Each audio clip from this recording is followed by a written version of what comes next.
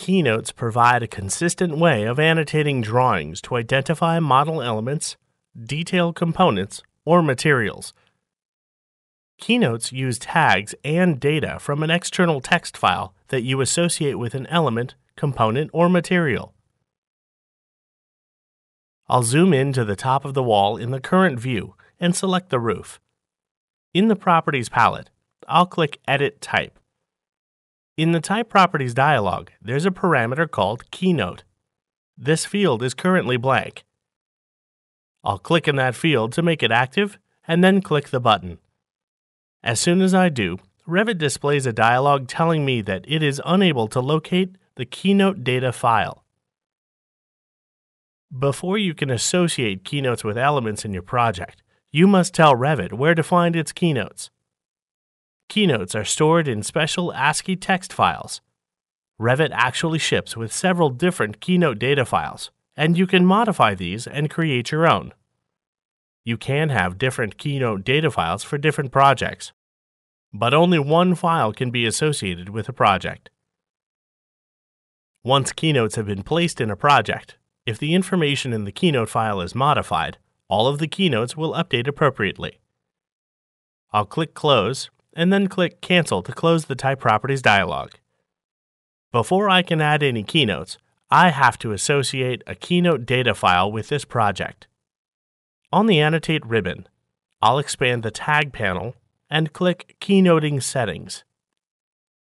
Revit displays the Keynoting Settings dialog. Realize that the path type can be set to Absolute, Relative, or at Library Locations. I'll select At Library Locations and then click the Browse button. I'll navigate to the Imperial Library and scroll down. As you can see, there are several Keynote data files. Of course, if you're using metric units, you would look for these files in the metric library. Typically, you would use one of these Keynote files.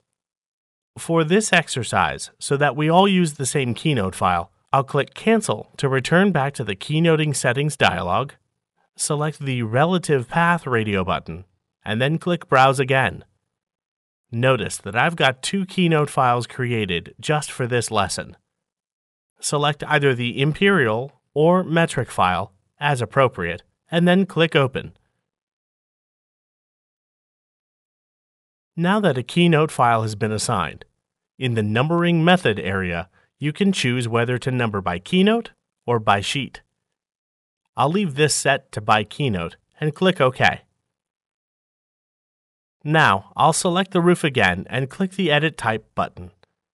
In the Type Properties dialog, I'll click in the Keynote field and then click the button. Now, Revit displays the Keynotes dialog, and I can select the proper Keynote to apply to the roof. Instead, I'll click Cancel and then click Cancel again to close the Type Properties dialog. Then I'll click in the view to deselect the roof.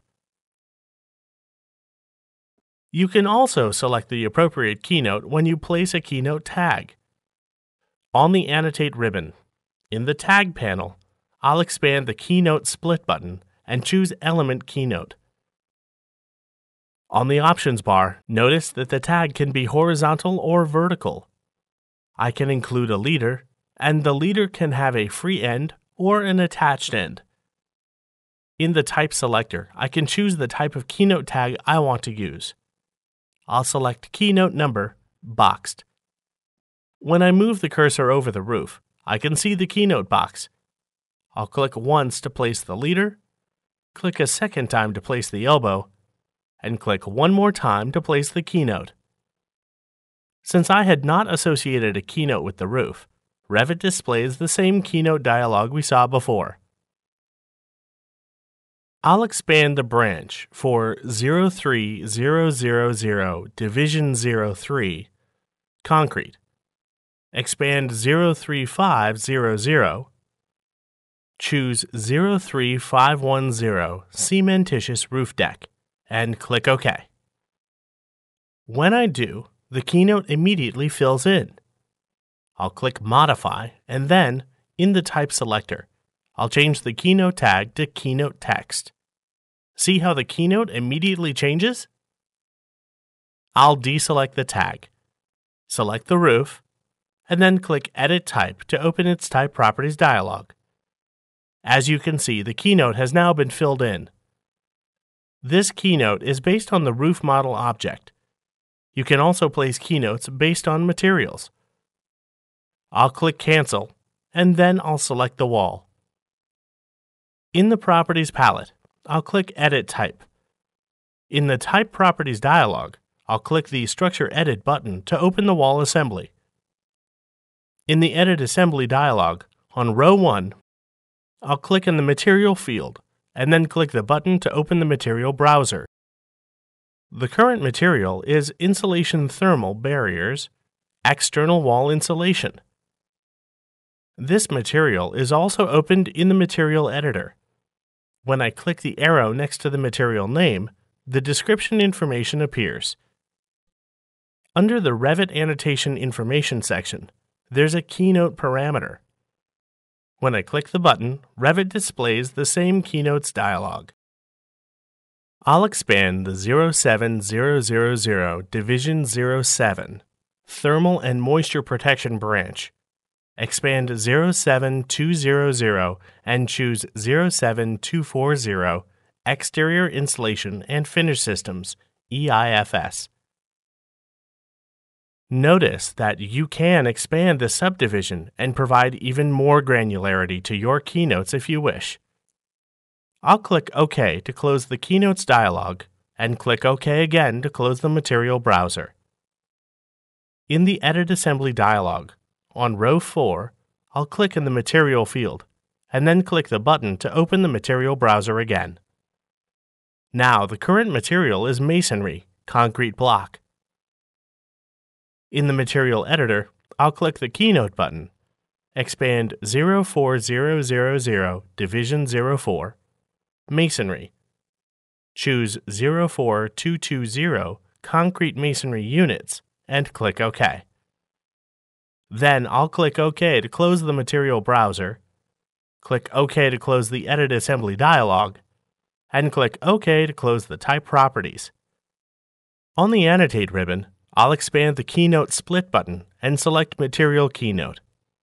In the Type selector, I'll choose Keynote Number. Notice that on the Options bar, when placing a material keynote, if you include a leader, it always has a free end. I'll move the cursor over the insulation in the wall, click once to place the leader, click a second time to place the elbow, and click a third time to place the keynote. I'll click Modify to end the command. Select the keynote, make a copy directly below the original, and click Modify to end the command.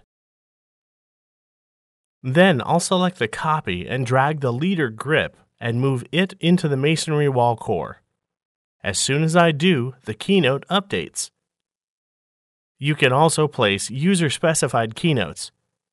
User keynotes do not pick up keynotes from a model element or material, so you can use them to assign any keynote you want.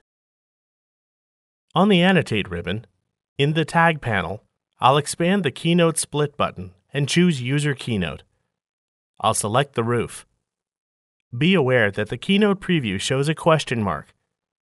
As soon as I place the keynote, Revit displays the Keynotes dialog.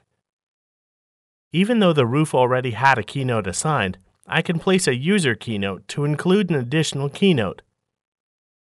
I'll expand the 01000 Division 01 General Requirements branch, choose 01600 Product Requirements, and click OK.